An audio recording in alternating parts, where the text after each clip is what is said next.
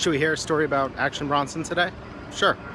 So when Action Bronson was working on his SAAB Stories EP with Harry Fraud as a producer, one of their stated aims was to make drums that would sound really good at open air festivals, because prior to that, most of what Action Bronson was doing was more in this kind of classic 90s boom bap kind of sound, which sounds great in headphones and sounds great in your car while you're driving, but it doesn't necessarily translate to a bunch of dehydrated druggies dancing to your music.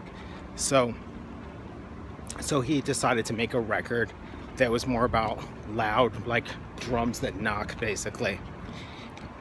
And you could look at that and say, like, that's a creative compromise or something, or you could look at it and say it's a matter of understanding the context that your art gets appreciated in, and then doing the making the necessary adjustments so that it translates better to the proper context. There's a lesson in that, which is that context and embracing it can help determine and guide what you're doing in a way that's really helpful. So let's look at a really dumb one.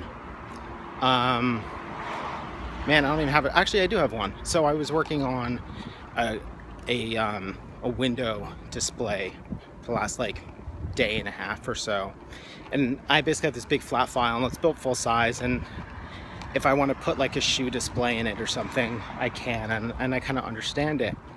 But right before my presentation this morning, I popped that display into a photograph of the specific area it lived in, which was my plan the whole time, but I just kind of kept putting it off to keep tweaking it. As soon as I did that, the thing was basically done, except that there was another area that just by definition couldn't get addressed in what I was in the file that I was working. I had to do something differently in order to do it, and just throwing it in that photo like immediately clarified, oh, this part that I thought I still needed to work on was finished, and this part that intellectually I had thought about a little bit is glaringly missing. And I find this is like, it's true about so much stuff. I worked on a book like years ago now, 2010 or something like that, and I found that when I just wrote, like when I wrote in Microsoft Word or when I wrote on paper, it was just difficult for me to work on it. But if I wrote each chapter in blogging software as a blog post, it, for whatever reason, was super easy. Something about the context, something about like being able to preview it in an immediate context really worked.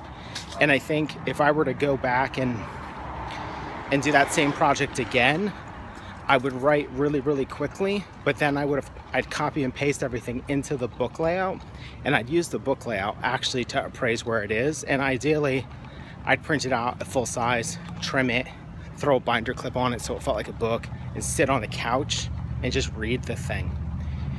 I find that so often looking at a piece of work in its context, even if the context is a poor approximation, a pile of trimmed black and white prints with a binder clip on it is not the same as a book, but it's more like a book than a Microsoft Word document ever will be, and it's more like a book than looking at spreads and InDesign on screen would be.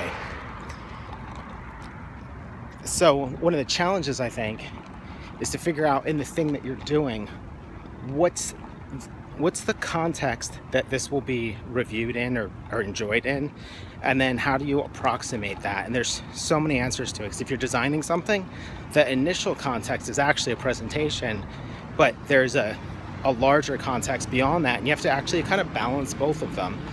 And you know, my favorite example in Gerhard Richter painting, Gerhard Richter paints in a space that looks like a gallery with the paintings already hung on the wall with nothing else in it. And the thing is that he's constantly appraising the work as if it's in the context of the final viewing or in the context of a gallery. And later, when the work is done, at least for the moment, he'll bring it to an actual gallery on his compound or whatever, and let the paintings hang there for a little bit, and basically look at them as if they're paintings. So like no matter what you're doing, the book that you're writing, put it in the context of a book. The speech that you're giving, say it out loud. The video you're working on, project it, view it full screen, whatever it is.